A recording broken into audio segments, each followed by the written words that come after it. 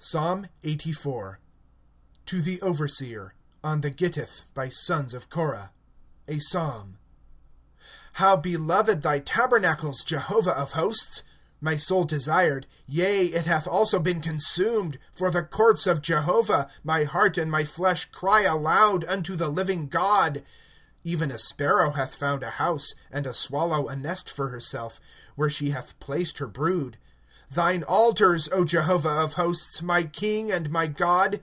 O the happiness of those inhabiting thy house, yet do they praise thee. Selah. O the happiness of a man whose strength is in thee, highways are in their heart. Those passing through a valley of weeping, a fountain do make it. Blessings also cover the director. They go from strength unto strength. He appeareth unto God in Zion. O Jehovah God of hosts, hear my prayer. Give ear, O God of Jacob. Selah. Our shield, see, O God, and behold the face of thine anointed.